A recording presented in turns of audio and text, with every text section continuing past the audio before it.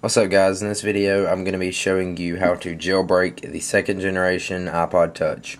If you've seen my previous video, I said I would not do a video on the tethered jailbreak. Now I'm going against that, and the reason for that is there is a lot easier way to do it, and it is the tethered jailbreak. If you do not know what tethered means, that means once you have it jailbroke, if you want to reboot your device, you will have to plug it up to the computer. It's not hard at all.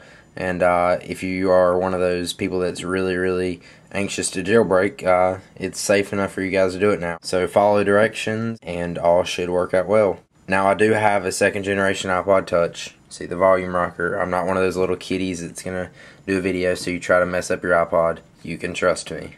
So you're going to need to go ahead and download the jailbreak file.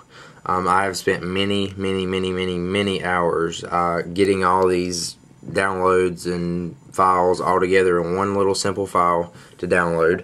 It will be a jailbreak.zip file. It's a pretty big file, but once you got it downloaded, it's very easy. What you're going to need to do is unzip it to your desktop and go ahead and open it, and the folder will be named jailbreak. Go ahead and open that. Alright, now as you see, we have all the files here. This file right here, readme.txt, it's very helpful. You are going to have to open that up. That will help you along the way if you get confused in the video and you need to copy some code out of it. So let's go ahead and open up the readme.txt file. You're going to want to go over this, so make sure you read all that. I'm going to go ahead and minimize that. Alright, now you need to make sure you have libusb installed. Just click this button right here, or this icon. Double click on that and go through the installation process. I've already did this, so I'm not going to go ahead and do that again. Alright, now you will need to drag and drop the files folder into your C drive. You should, I've already set it up to where you can just drag and drop it into the shortcut, and that should work. Okay, just drag and drop it in the shortcut like I've just done. Now, if this does not work, just go into my computer and then go into your local disk C drive, okay? And then drag and drop the folder into here. So now you are prepared. Let's go ahead and get started with the jailbreak. Go ahead and first open up the jailbreak.bat file. Double click on that and open it up, and then hit run if it asks. Alright, now it says press any key to continue. We're going to hit enter, and then it says we're going to need to put our iPod Touch into DFU mode. If you do not know how to do this, it's very simple. Go ahead, have your iPod plugged up to the computer. If iTunes opens, we're just going to close it. And what you're going to do is hold the home and power button for 10 seconds. After 10 seconds, we will release the power button and keep holding in the home button for about 8 more seconds. So let's go ahead and start that. We're holding in both buttons 10, 9, 8, 7, 6, 5, 4, 3, 2, 1. Now release the power or keep holding the home button for about 8 seconds. You'll hear your computer recognize it. Okay, there we go. And it's in DFU mode. You should not see the Connect iTunes logo. Your screen should be black. Okay, so we can set that down now. Alright, now what we need to do, hit enter. Okay, it will do this. We'll let it finish that.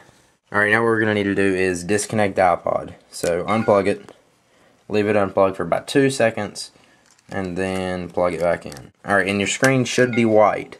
That is perfect. Now what we need to do, hit the enter key. Okay, be ready to paste the commands provided in the readme.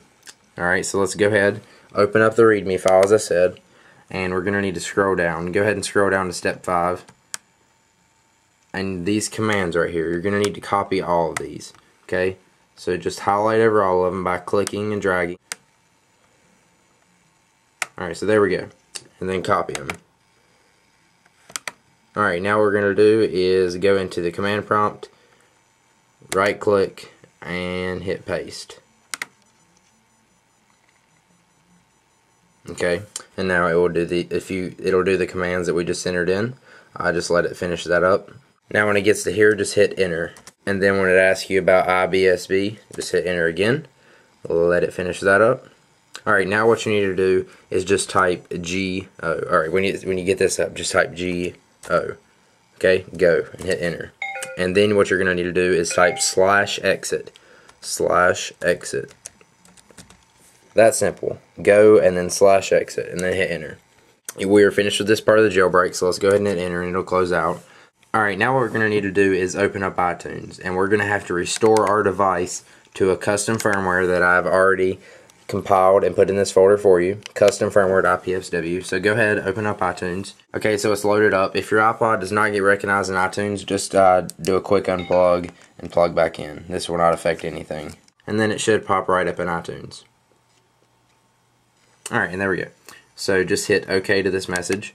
And now what we're going to do is restore to that custom firmware that I was just talking about. By doing this, we're going to hold in the shift key while clicking the restore button. So I'm still holding in the shift key and I'm clicking restore. What this will do is give you a pop-up. What you're going to need to do, navigate to your desktop and then go into the jailbreak folder. Okay, and then you will have custom firmware.ipsw. Double click on that and let it restore. This will take a little while. If you get any errors during this process, you probably did not do something in the previous step right, so go back and try that again. Okay, my device is now finished restoring. If you have the black screen, that's perfect. If your computer says that it's not recognized, that is also perfect. Alright, we're just going to close iTunes. And now what we need to do is open up the boot.bat file. Alright, and now basically what we're going to do is do just as we did before, hit enter. And then we're going to put the iPod into DFU mode by holding 10 seconds, then 8 seconds. And there we go. Now we can release the home button. Alright, and then we hit enter. Alright, and then now what we need to do, unplug again. We're doing it just as we did before. And we get the white screen. Now hit enter. And then hit enter again. And now we're going to have to paste those commands again. You should still have them copied. So go ahead, right click, and then paste.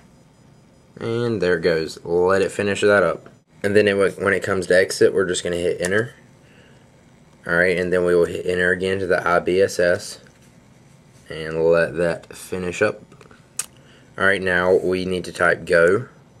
Once it gets to the iPhone recovery, type go. And hit enter.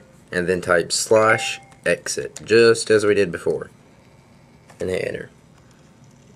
Alright, the iBoot will now be loaded. Hit enter, we'll let that load up. We hit enter again, and then we need to hit go again, and then we need to type exit again. That's simple. As it says, we have now jailbroke. Alright, so just hit enter and that'll close out. And that's basically it, guys. Your iPod should be rebooting now. You'll get the Connect iTunes logo when it boots up. What we're going to need to do is just open up iTunes and set up your iPod. It doesn't take but a second. Okay, it'll come to this screen. Just name your iPod whatever you want to name it. And check whatever you want to check. Just hit done. And there you go. Syncing in progress. Let that finish syncing. And then you'll have a jailbroken iPod Touch 2nd generation. Now let's say once you have a jailbroke you want to reboot or your battery dies. This is what you should have. You should have a black screen. Just make sure, hit the power button, make sure it's turned on. And then what you're going to do, I've provided this in the readme file. Basically all you're going to do is follow step 5 just as we did before. Basically we just open the boot.bat file and enter in these commands, put it in DFU mode. It only takes a minute. I hope you guys enjoyed this video. Help me out by rating this video 5 stars and favoriting. That lets other iPod Touch users see it, so that means they won't see those fake videos of the iPod Touch 2nd generation jailbreak. If you have any problems, leave me some comments. I'll try to respond to as many as I can, but normally I get so many comments it's hard to respond to all of them. Tell me what you think about the new video intro and outro in the comments as well, and thanks to my slacker mind for making those for me. Make sure you visit Ty'sIPhoneHelp.com for all of your iPhone and iPod Touch news, downloads, and more.